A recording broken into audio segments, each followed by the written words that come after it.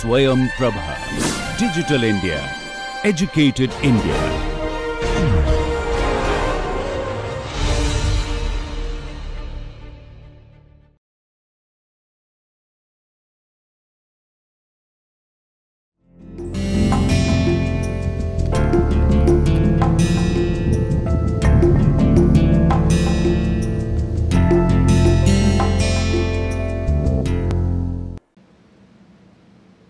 Good morning, dear students. This is lecture number 2 entitled Rise of Regional Powers in the 18th Century. In the first lecture, we discussed how the decline and disintegration of the Mughal Empire resulted in the growth of regional polities in the mid 18th century India. There were 3 major important themes in the 18th century. The first of which was none other than the decline and disintegration of the Mughal Empire, which we discussed in previous lecture. The second important theme in the 18th century was none other than the foundation of colonial rule. Thirdly, it was the rise of regional powers in different parts of the country. With regard to the regional powers, there were 3 different types of states emerged in 18th century. The first group of states,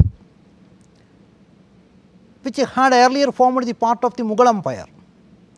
So, these states came into known as successor states.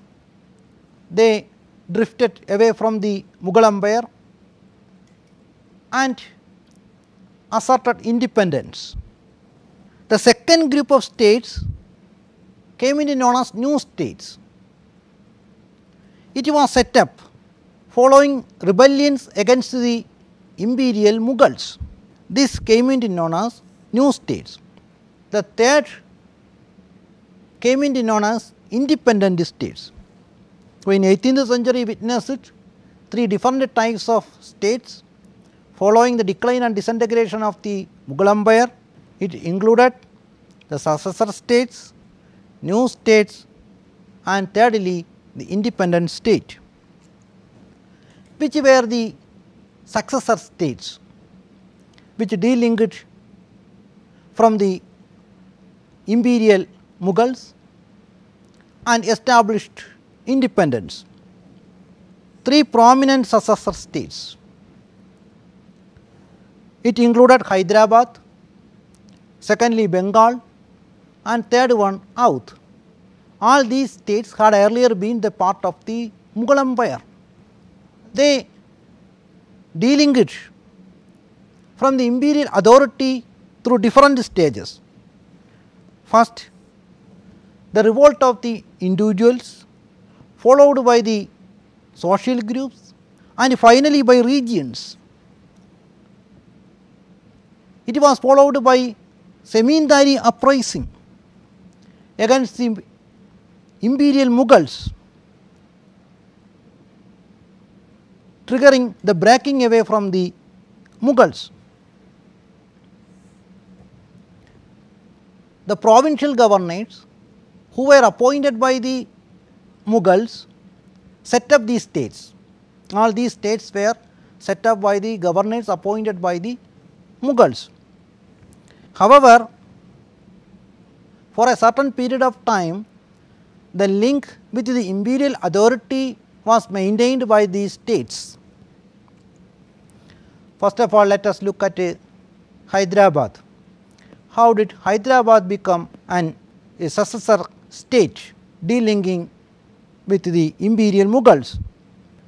Hyderabad was set up by Nizam ul Mulk Asaf Jah. It was founded in 1724.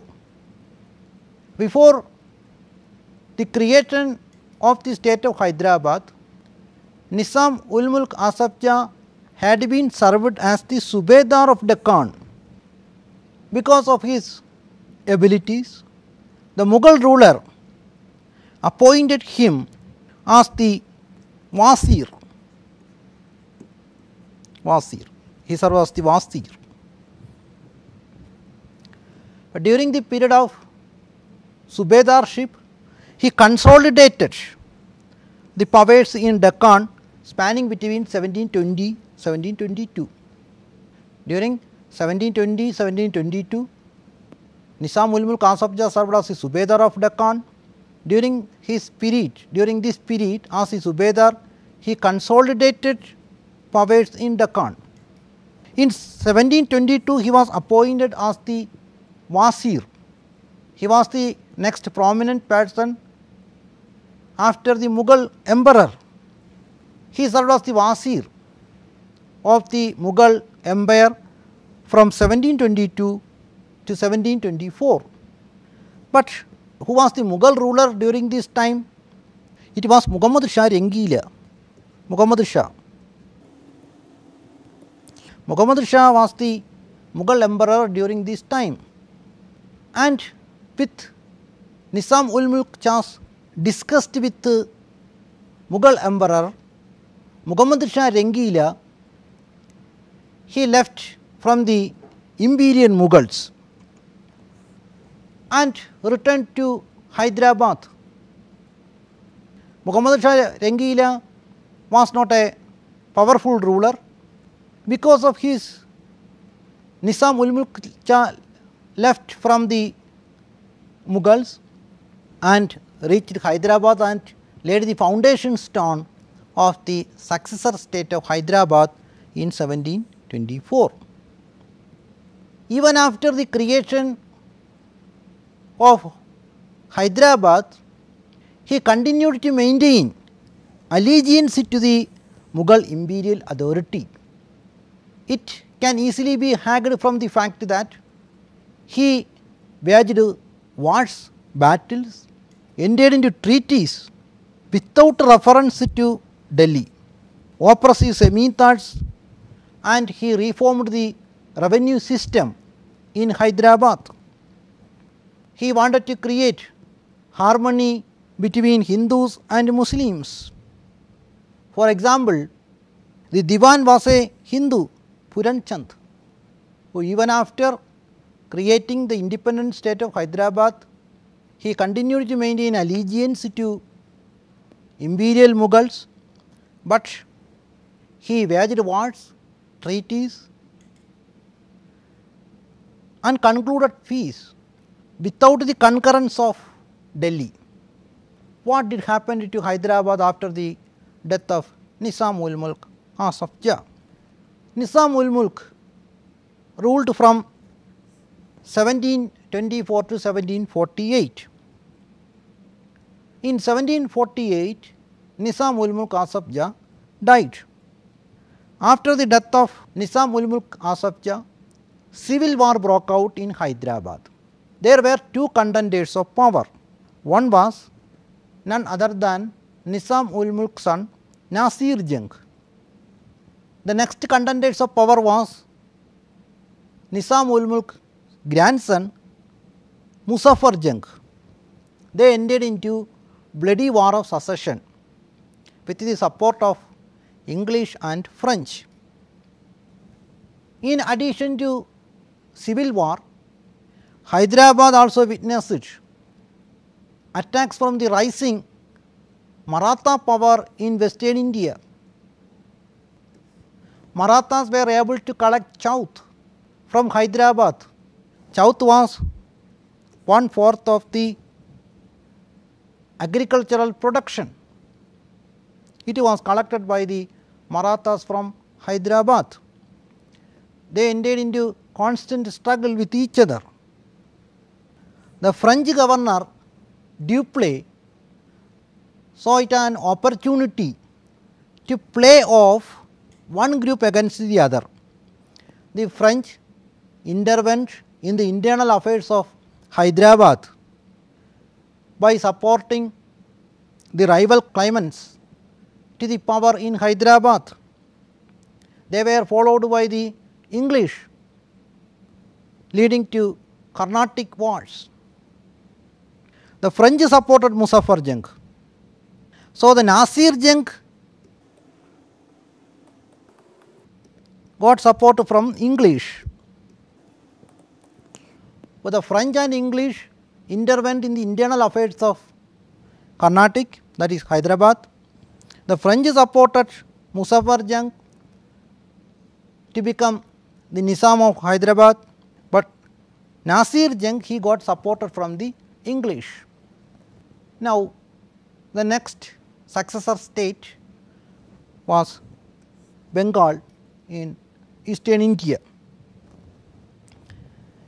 In 1717, Murshid Quli Khan became the governor of Bengal under the Mughals, but his link with the Mughals was limited only to sending tributes. He delinked his relations with the Mughal imperial authority, and his relationship was only limited to sending tribute periodically. After the death of Murshid Quli Khan, Shujauddin became the next Nawab in 1727, and he ruled till 1739. In 1739, Alwardi Khan became the next Nawab of Bengal. After the death of Alwardi Khan, Siraj Dawla became the next Nawab in 1756. The Bengal rulers also did not adopt any kind of discrimination between the Hindus and Muslims in public employment. The Hindus were appointed to the higher echelons of administration. Coveted posts were opened to Hindus based on merit. Nawabs maintained strict control on European companies. The Bengal Nawabs, from the first Nawab Murshid Quli Khan to Siraj Dawla, they maintained strict control on the activities of the colonial powers like English and French. These Nawabs, they brought a prosperity to Bengal by promoting trade, commerce, industry, and maintained a well knit administrative system. These English companies like French and the British always tried to fortify their areas, but these Nawabs, they strongly objected the fortification in Chandarnagar, where the French established their power, and at Calcutta, where the British concentrated. Neither the French in Chandarnagar nor the British in Calcutta were allowed to fortify their belongings. These Nawabs also did not grant special privileges in trade to the Europeans. Only the company was given customs free trade. These Nawabs strongly objected the use of this dastaga or duty free pass given to company by the private officials of the English East India Company. Siraj Dawla tried to uphold the sovereignty of Bengal till his death on immediately after the Battle of Plassey on 23 June 1757.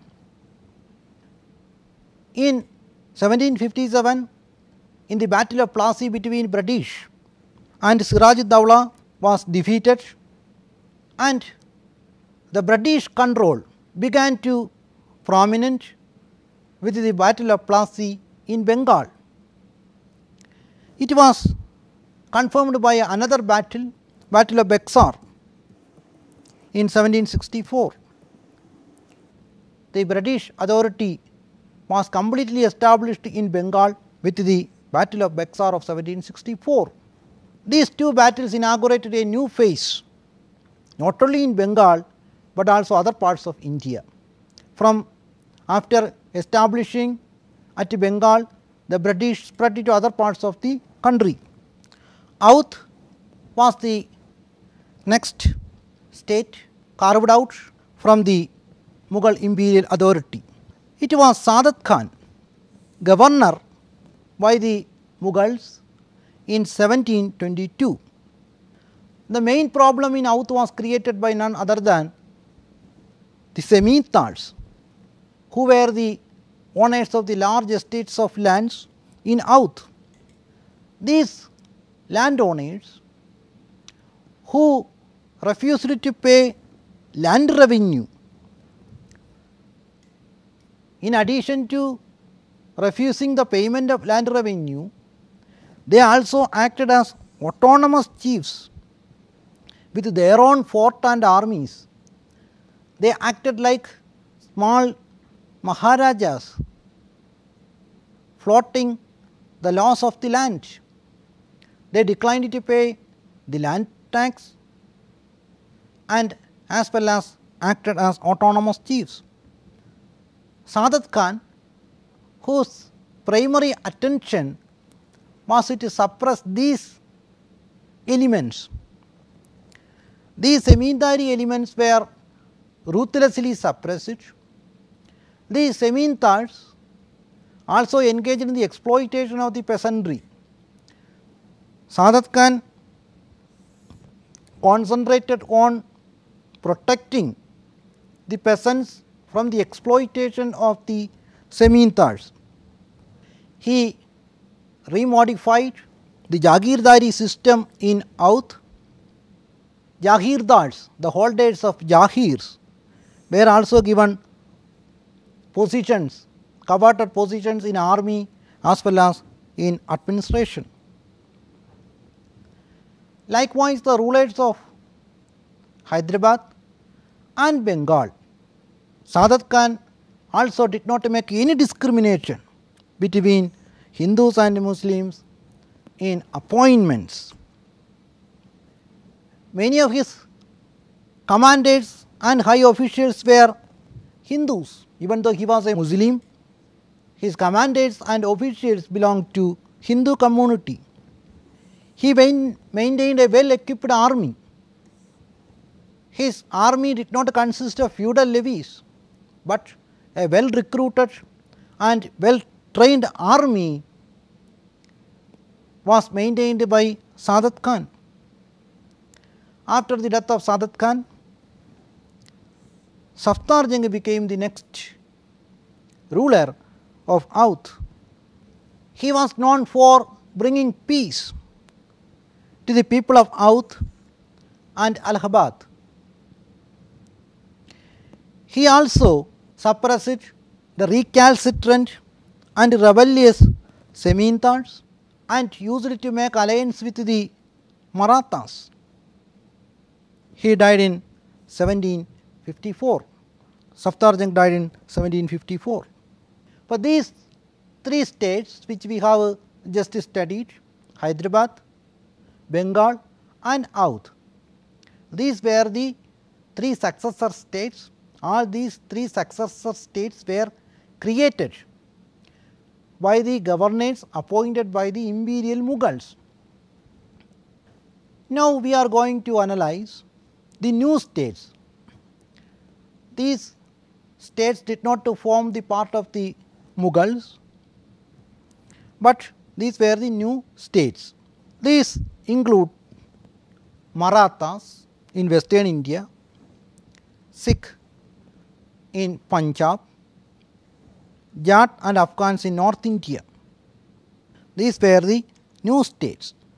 First of all, let us look at the Marathas. Of the new states, the Marathas in Western India was one of the most prominent one.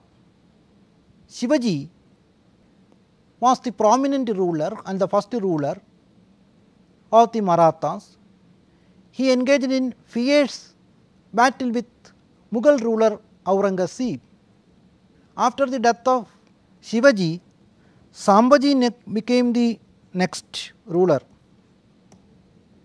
After the death of Sambhaji, Shahu became the ruler and he was made the prisoner by Aurangzeb. And by 1713, the importance of the ruler came to an end and this place was taken over by Peshwas or the Prime Minister.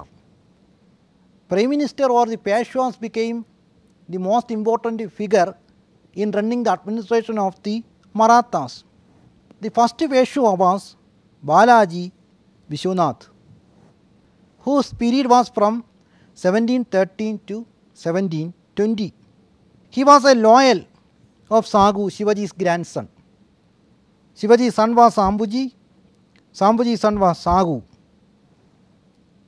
After the death of Aurangzeb, Shahu was released from jail by the Mughal ruler, and in the struggle for power between Tarabai and Shahu, Balaji Vishwanath supported Shahu. The Prime Minister or the Peshwa emerged as a important administrative figure in the Maratha administrative system. After a brief rule of 7 years, Balaji Vishwanath died in 1720. His son Bajirao I became the next Peshwa in 1720. He ruled as the Peshwa or the Prime Minister for a duration of 20 years. The Marathas during the period of Bajirao I was not a mere regional power.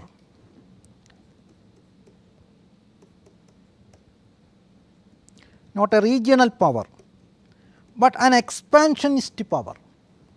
They were expanding to different parts of the country, expanding. Under Bajirao I, the Marathas began to spread their jurisdiction to the different parts of the country. They had got control over the far-flung areas of the Mughal Empire.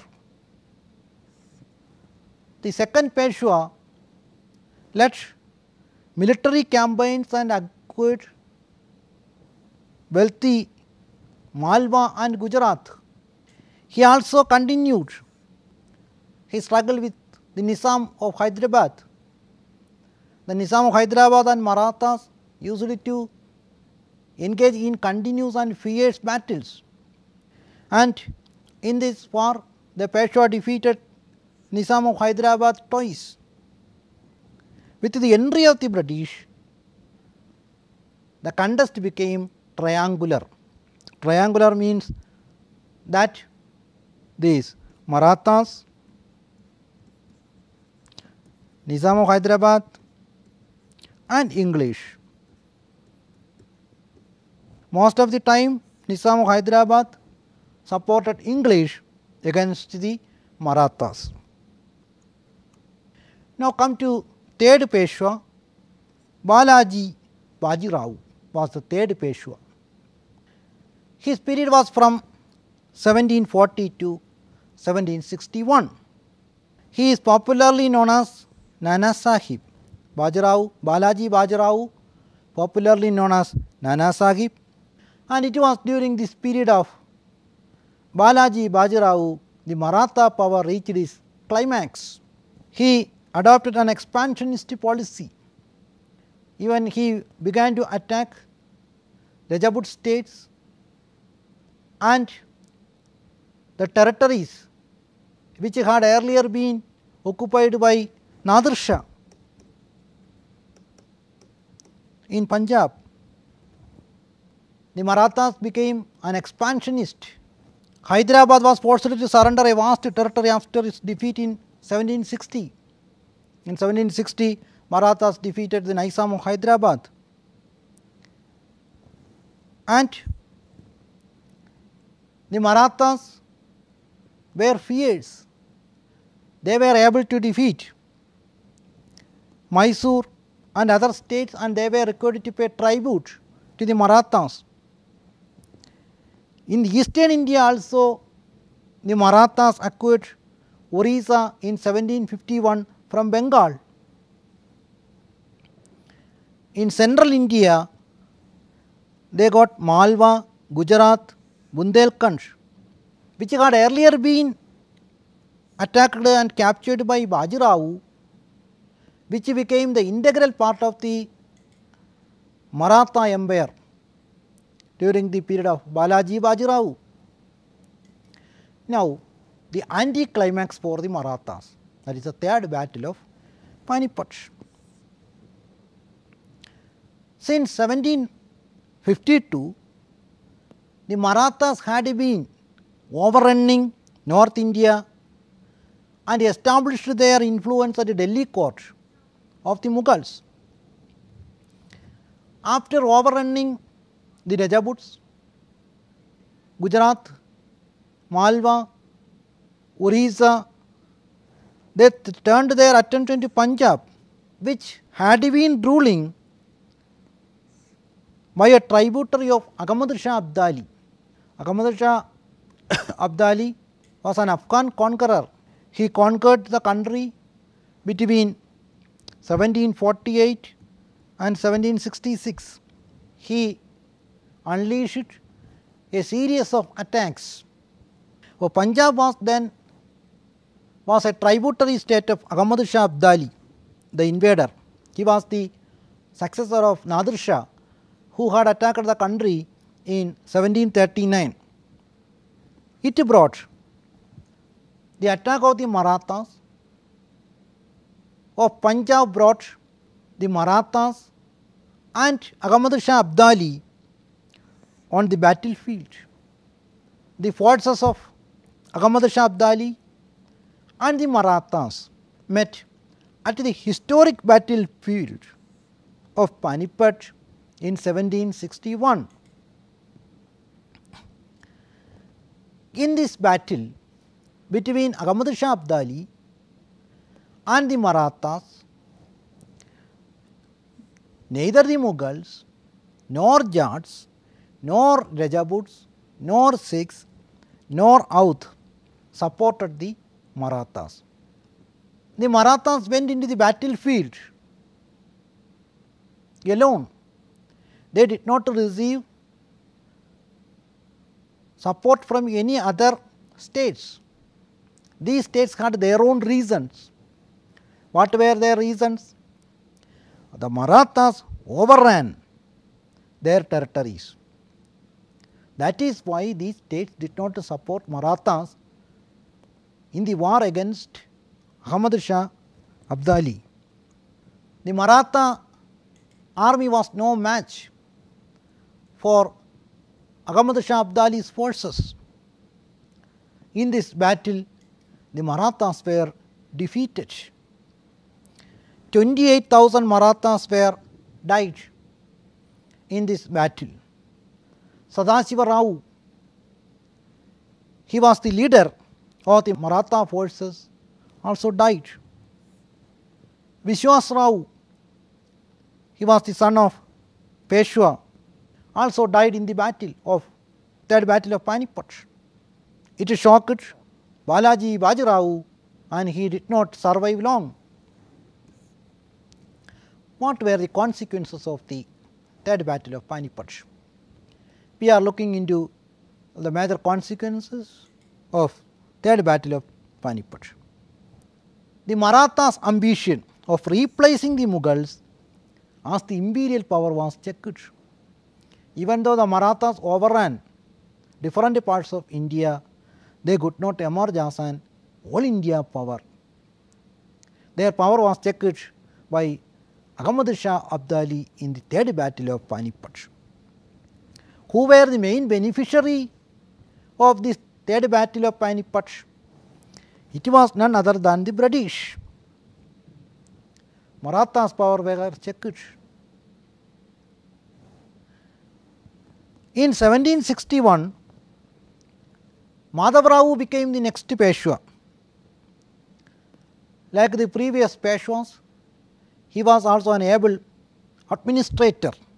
He again defeated the old enemies, Rohillas, the Rajaputs and the Jat chiefs in north. and Mysore and Hyderabad in the south. Madhava Rao defeated these powers, but he did not last long. He died in 1772. With the Britishers, the Marathas fought 3 battles. The first battle was from 1776 to 1782.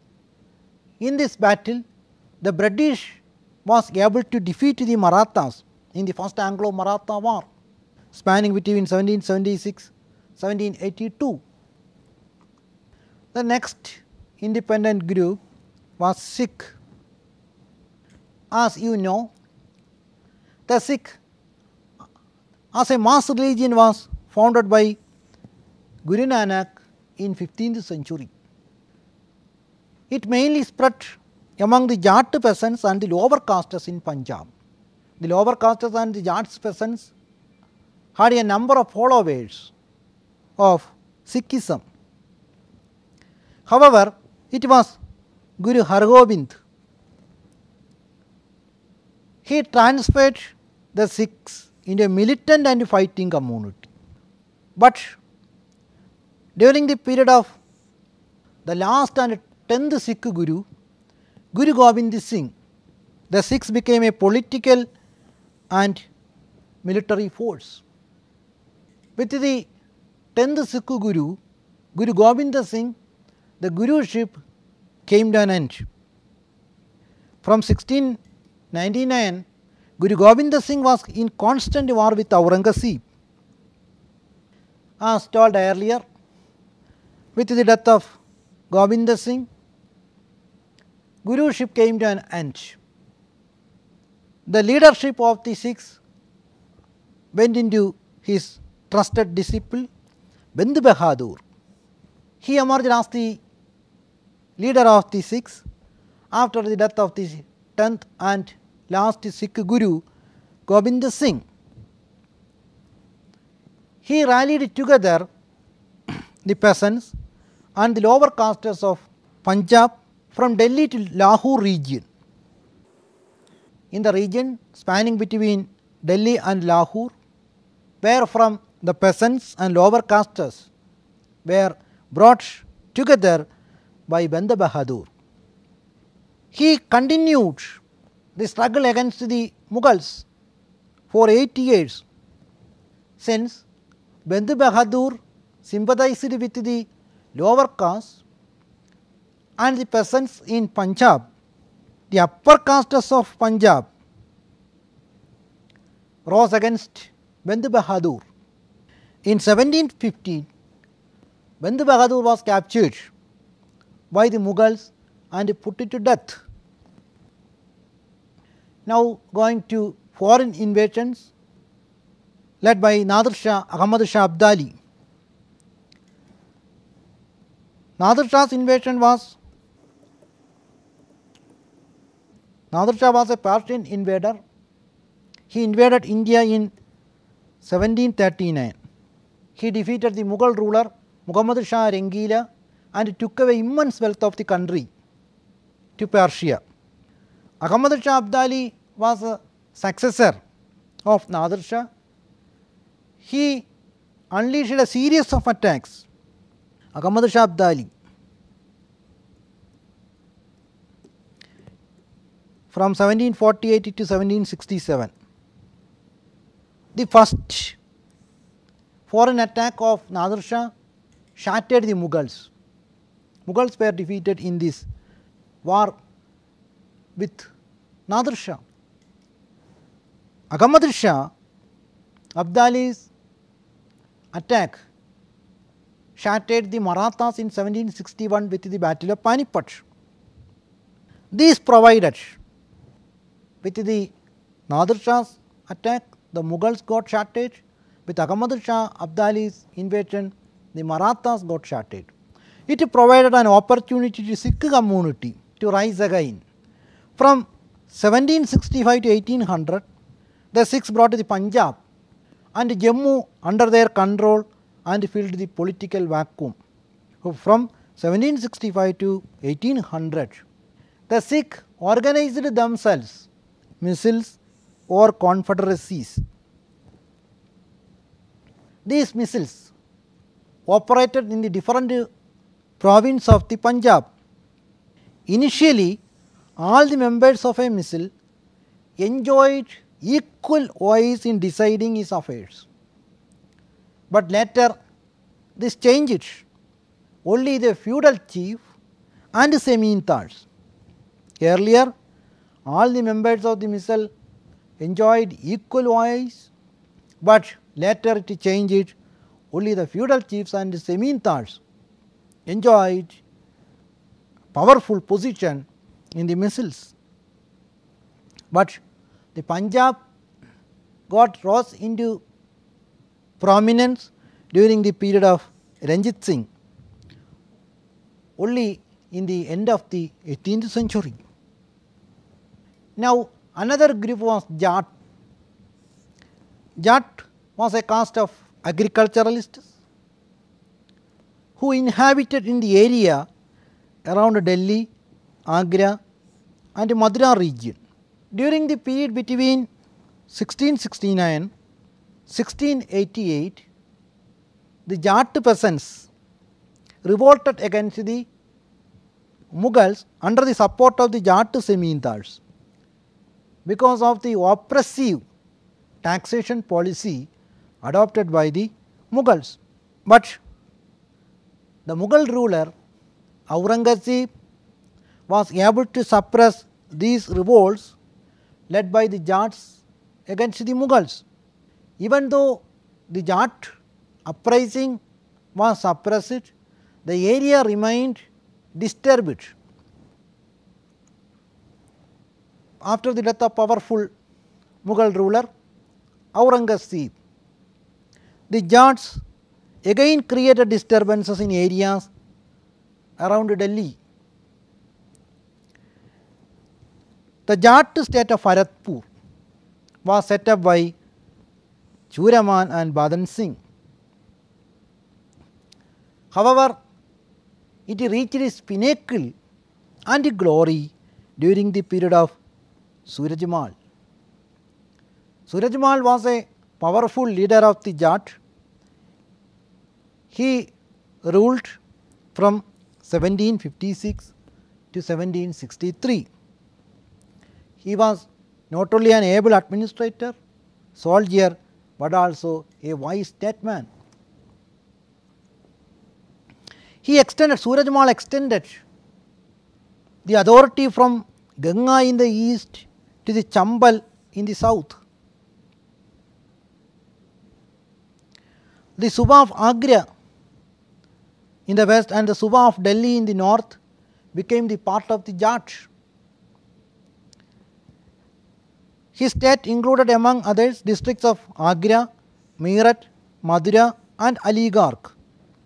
These were the districts administered by Surajmal. He adopted the revenue system which had been followed by the Mughals. He died in 1763. After the death of Surajmal, the Jat state got split into different petty autonomous chiefs under the leadership of petty Semintars. The interesting fact was that most of these Semintars led their life by plunder. Now coming to Farrukhabad and Rohilkhand, how did these states found, Farrukhabad and Rohilkhand? Large scale migration took place from Afghans in India in the mid 18th century because of political and economic disruptions in Afghanistan. These Afghans who reached India from Afghanistan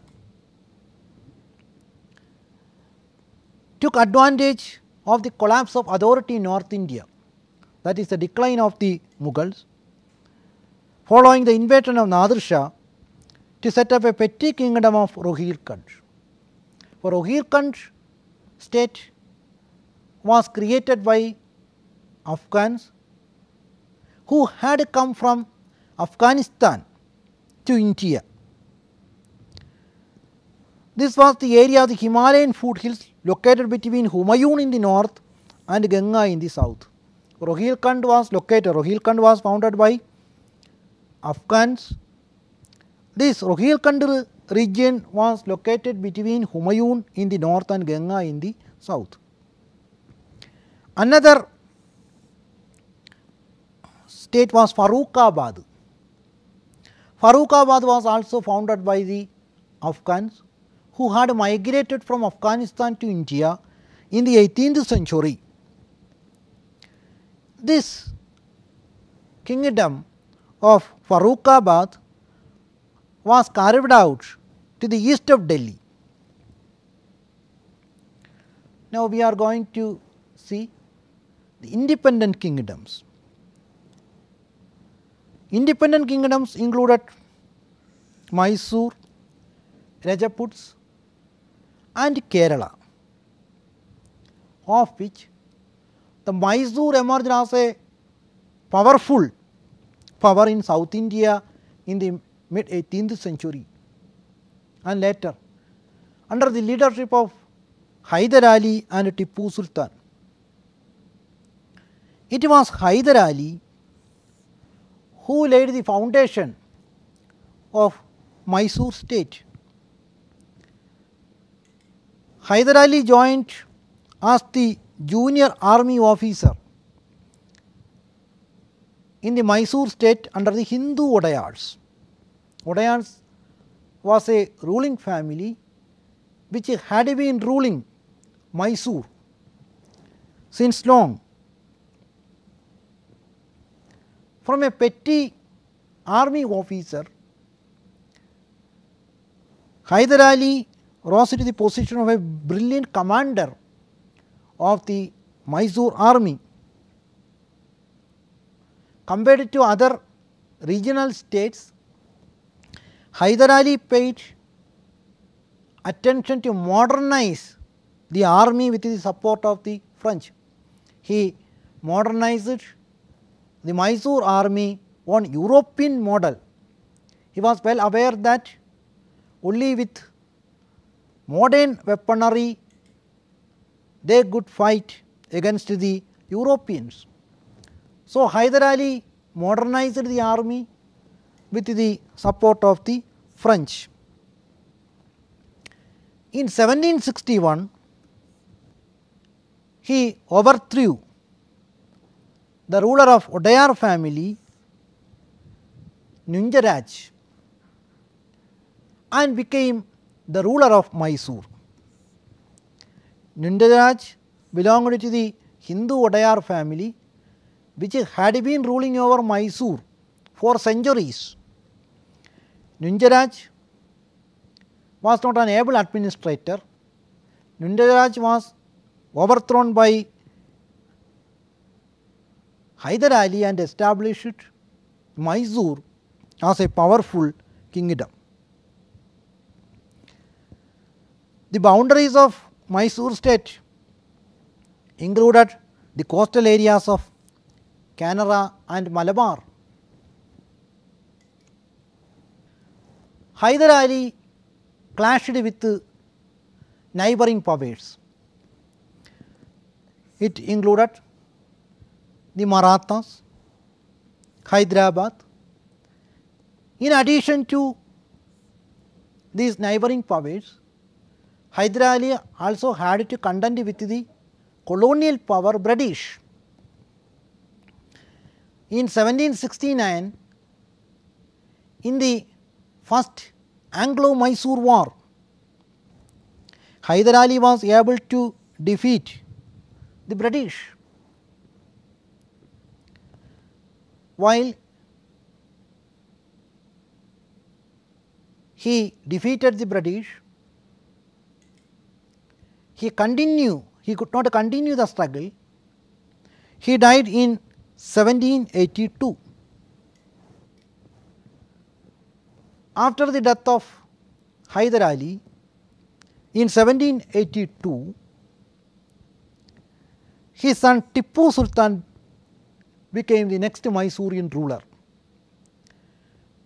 Tippu Sultan was a powerful ruler and he further extended the policies of Hyder Ali, and it was Tippu Sultan who consolidated the Mysore power. Now coming to Rajputs. Rajputs also took advantage by taking the decline of the Mughal power. However, in Rajputana, no powerful state emerged capable of contending with the Marathas or the British for the paramount power. The states emerged in Rajputana were comparatively smaller compared to Marathas, Mysore, Bengal or Hyderabad. What was their idea? Their idea was to loosen their ties with the Delhi slowly and function of independent states in practice. They also took participation in the struggle for power in the court of Delhi. After the death of each Mughal ruler, and gained influential governorship from the Mughal rulers. All these Rajput states fought with each other in order to extend their territories under control. They used to observe weak neighbors. The most well known Rajput ruler during this period was Jai Singh of Amber, who ruled Jaipur from 1699 to 1743. Now coming to Kerala.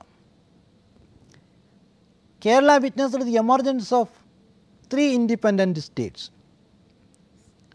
Cochin in the middle, Travancore in the south, and Calicut in the north.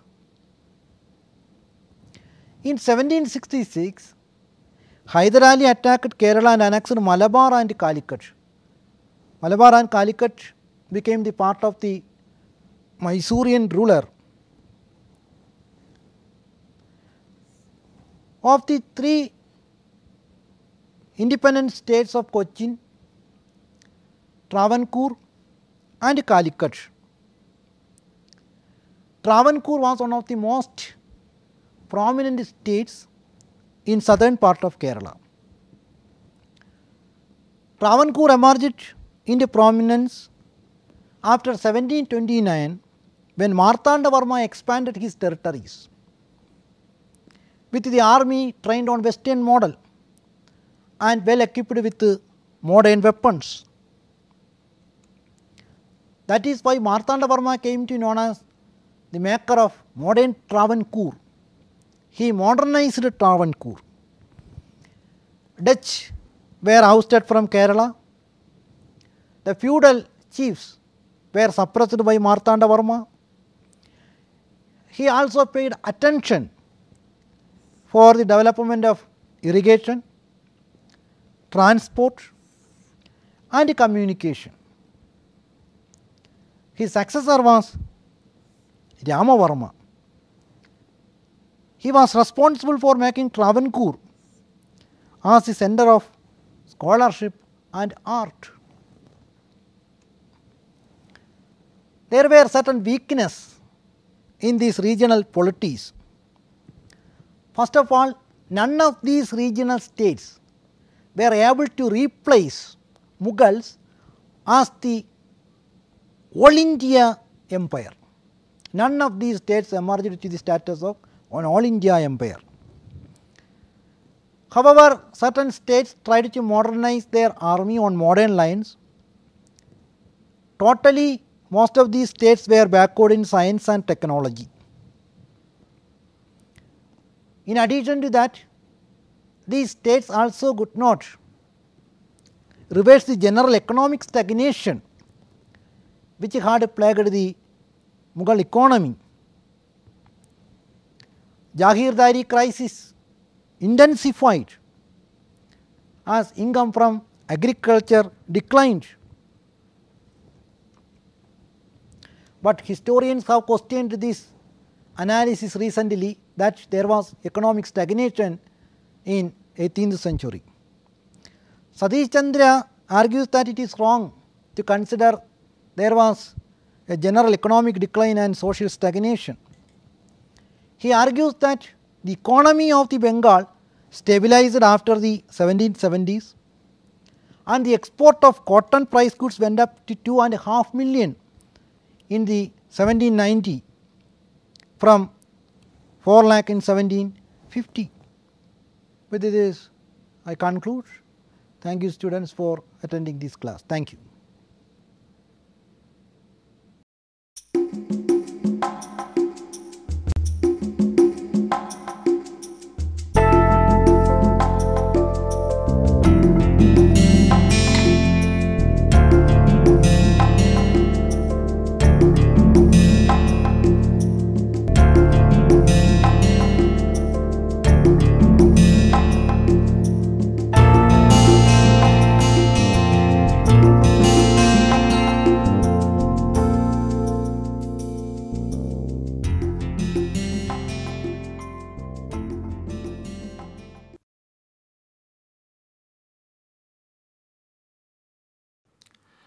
Hello and welcome to this piece of literary snippet.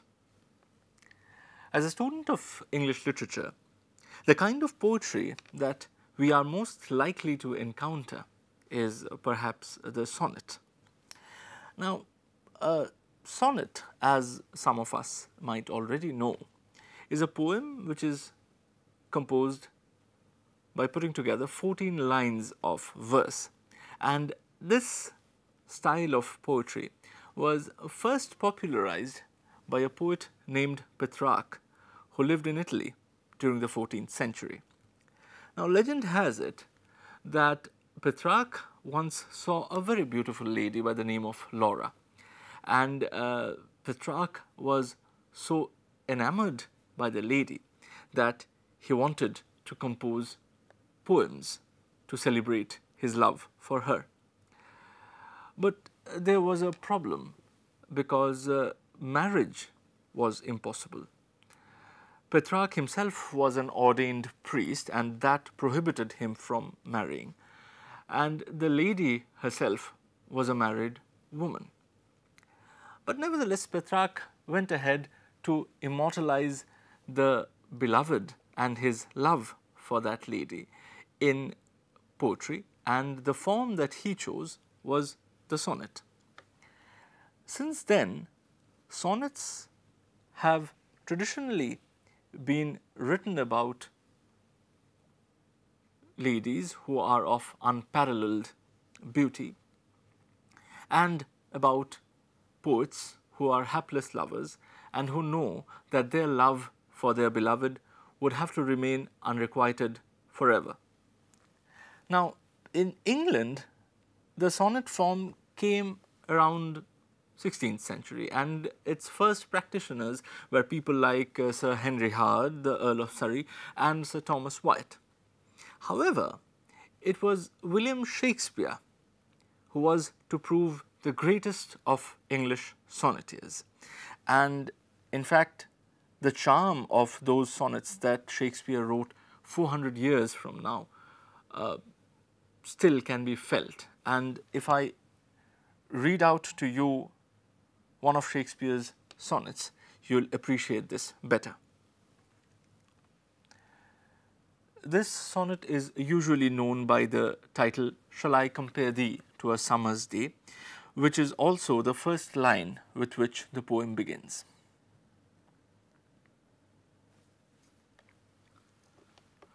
Shall I compare thee to a summer's day?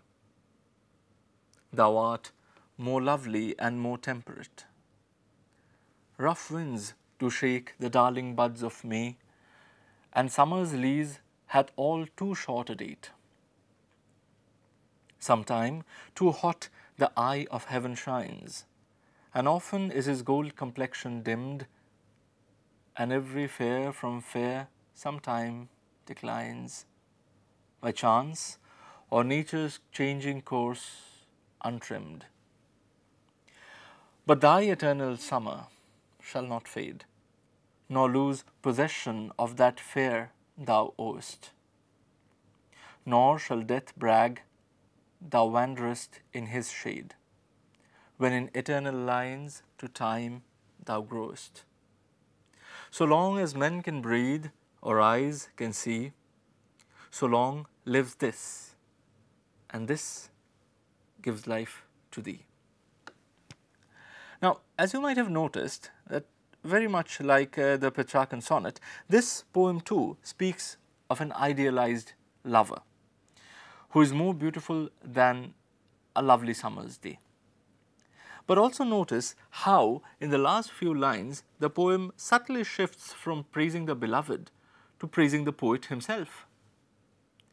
It is the poet who is going to produce the lines of poetry which will preserve the beloved's glory forever.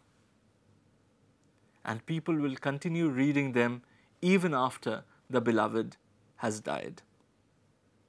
As the last couplet of the poem suggests, so long as men can breathe or eyes can see, so long lives this. And here this, of course, refers to the verse that Shakespeare composes and which we are reading today, 400 years later. So long lives this, and this gives life to thee. Shakespeare is well known for these kind of subtle plays with the conventions, these kind of subtle reversals of what is expected conventionally.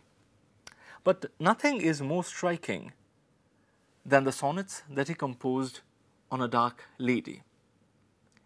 In these poems, we do not meet the traditional fair, idealized beauty, but rather a woman whose appearance might even be described as ugly. Here is a sample.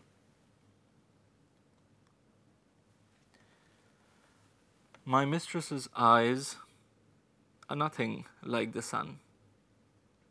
Coral is far more red than her lips is red. If snow be white, why then her breasts are dun. If hairs be wires, black wires grow on her head. I have seen roses damasked red and white, but no such roses see I in her cheeks. And in some perfumes is there more delight than in the breath that from my mistress reeks. I love to hear her speak, yet well I know that music hath a far more pleasing sound. I grant I never saw a goddess go.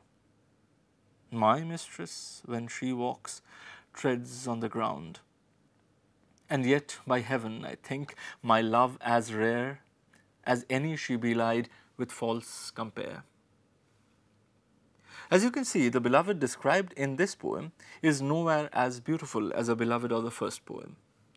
Yet, the point that Shakespeare is making here is that though the image of the beloved is not as beautiful as it was in the previous poem, it doesn't stop her from being an object of love. Love, Shakespeare insists, has very little to do with the outward appearance of a person. And in many ways, this de-idealized beloved is perhaps a person with whom a more intimate engagement is possible. She is definitely a more human person, a person who treads on the ground, just like all of us do. See you in the next episode of Literary Snippet.